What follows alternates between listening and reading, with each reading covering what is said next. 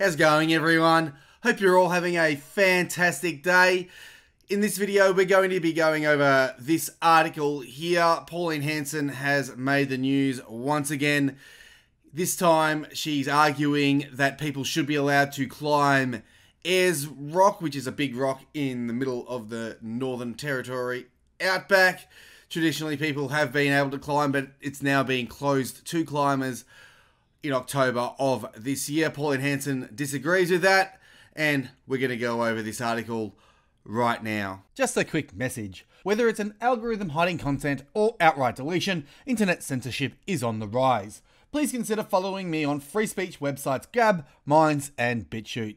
I'm constantly posting content, and they are a great way to stay notified of uploads. Can't wait to see you there. So One Nation's Pauline Hanson compares closing Ayers Rock to shutting down Bondi Beach. So what she's actually said is that closing the climb of Ayers Rock because a few people died, which has happened, I think about 35 odd people have died on the climb over the last few decades, but closing the climb because of that would be like closing Bondi Beach or any beach because someone drowned. And I think her argument is actually sound there. Closing the climb just because a few people who knew the risks were not healthy enough to climb up there, or maybe didn't take enough water, or maybe they did something stupid and they fell, or whatever it is, that's not a reason to close it. But anyway, she said, the article said that is, today's show has been lashed for debating Ayers Rock, and the panel has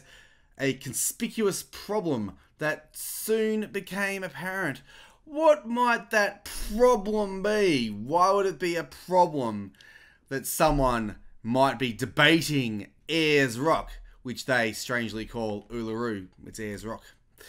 But anyway, in almost 3 months, the climb up Uluru will be closed for good.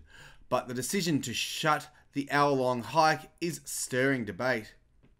One Nation's Pauline Hanson and radio host Steve Price appeared on Today this morning to argue why the Sacred Rock should stay open to climbers, and good on them. I think it should stay open to climbers. Telling people, no, you cannot climb this naturally formed rock for whatever reason is just, it's bizarre. Sure, you can say, be careful, it's dangerous, but it's a rock that formed naturally, and it's in the middle of the desert, essentially. So banning people from climbing that is just ridiculous. There's no logical reason to stop people from climbing it. There's no good reason to stop that happening. So good on Steve Price and Pauline Hanson for arguing against it. But as this is clown world, and as we are dominated by far left anti-white bigots, they did have something else to say.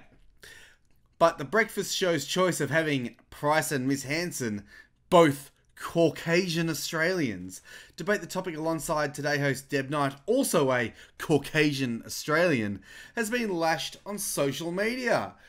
Isn't that interesting? First of all, I've never heard this term Caucasian Australian before. I don't know what a Caucasian Australian is, because if you're talking about a white Australian individual, or at least a person of Anglo descent, or a person of European descent from, in that our ancestors were in Europe 1,000, 2,000 years ago, that's just Australian, not Caucasian Australian. Don't try and divide us up with all these other non-Australians who have been brought over here in the name of multiculturalism. It's not Caucasian Australian, it's just Australian. But we can see in that particular phrase the agenda of the mainstream media.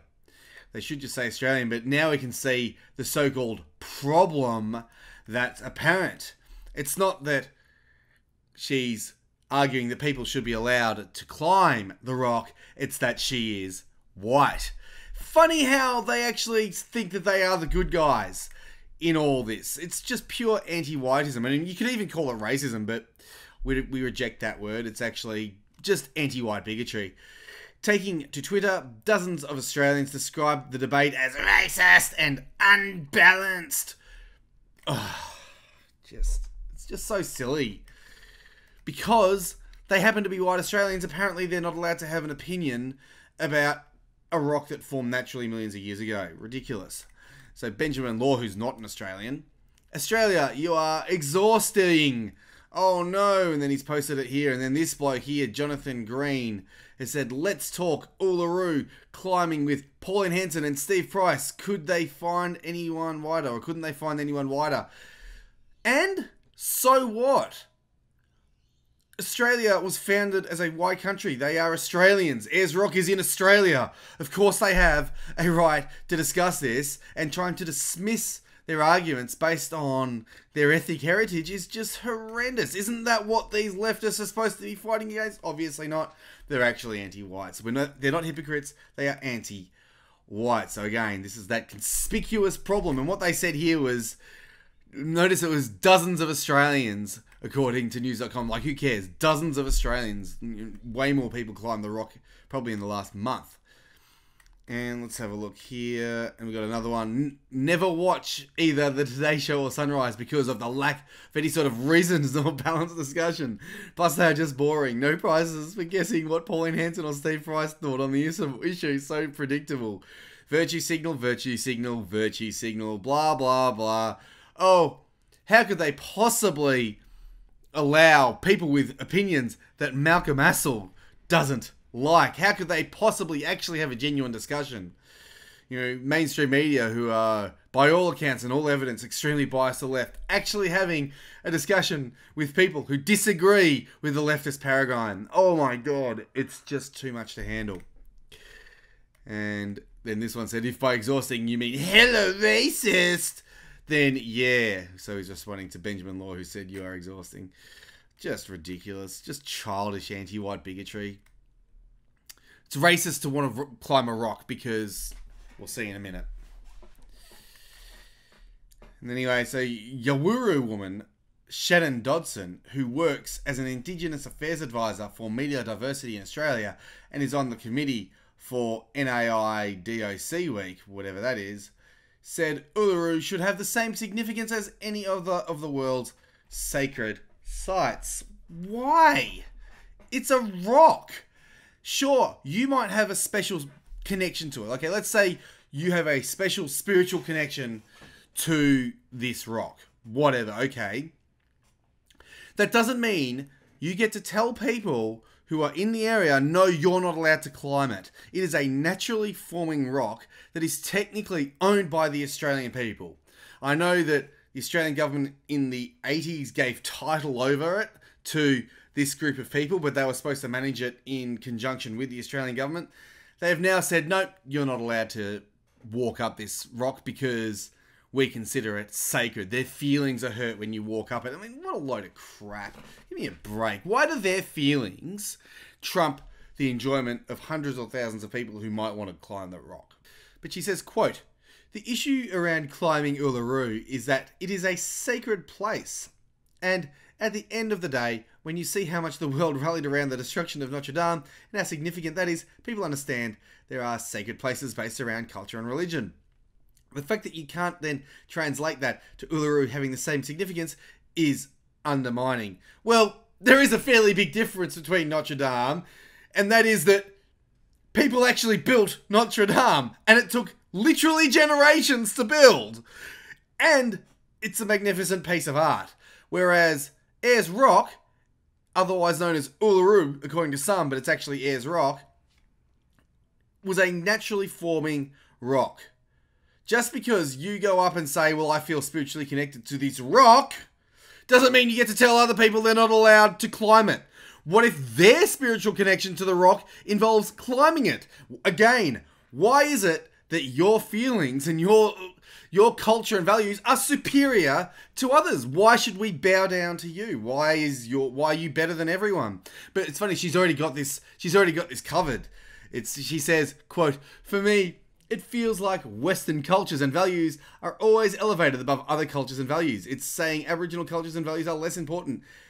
It's just a thinking that we're less than them and that our culture and values don't matter. Oh, diddums. Oh, you poor thing. Oh, woe to the poor victim people whose culture isn't valued as much as, say, Western culture that built Notre Dame hundreds of years ago. Or brought electricity, where in Western culture we have longer life expectancies than most places. We used to have more freedom than most places.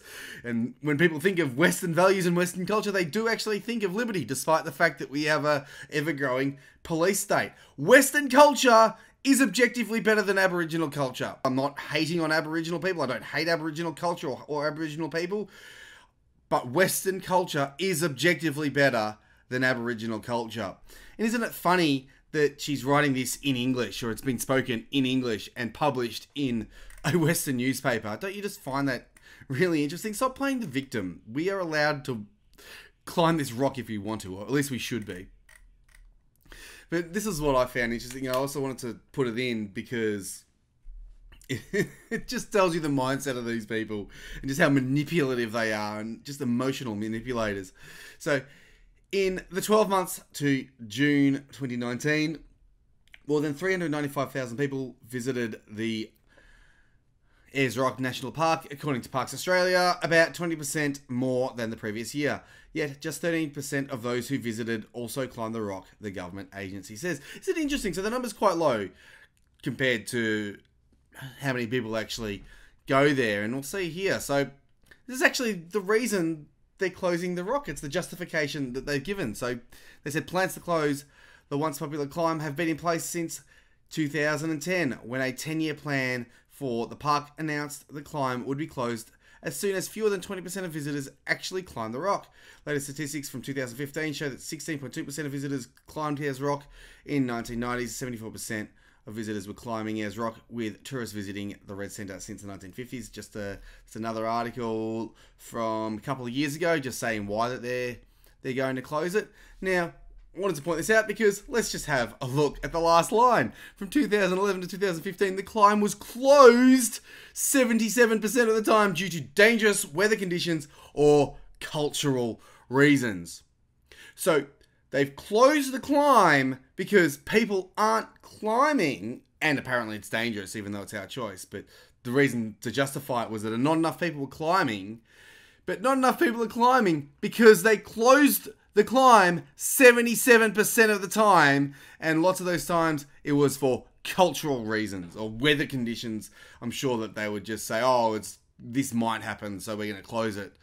And then when that excuse runs short, they just say cultural reasons. So funny how there's been a large drop-off in the number of people who've climbed the rock, given how often they've closed it. That's just how manipulative they are. They don't want anyone to climb it. They want to deny people the joy of climbing to the top of this naturally forming rock that really isn't actually owned by anyone, because, let's face it, it's a naturally forming rock in the middle of the desert. But they want to deny people the enjoyment of doing that for, I suspect they just wanted to stick it to the white man. I think that's actually a big reason that they want to do it. Change my mind on that. I think that's probably the most likely reason, even if they didn't want to admit it. It's just a vindictive move to cut everyone's enjoyment. If you ask me, I think that's the honest answer, regardless of what they have to say. Keep the rock open. We should be allowed to climb it. It's the property of no one, really. And, hell, it's a giant rock. Hope you enjoyed the video. Make sure you are sharing it around, because YouTube are not going to help at all. And if you can see the painting in the background, yes, this is still for sale. I'm just going to leave it up there until someone is awesome enough to buy it, and we'll get it delivered to you. It's actually an original piece of fine art painted by my wife. It is an excellent piece of art. Will lighten up any room. Please send me an email at matty'smodernlife@protonmail, and I'll see ya when I see ya.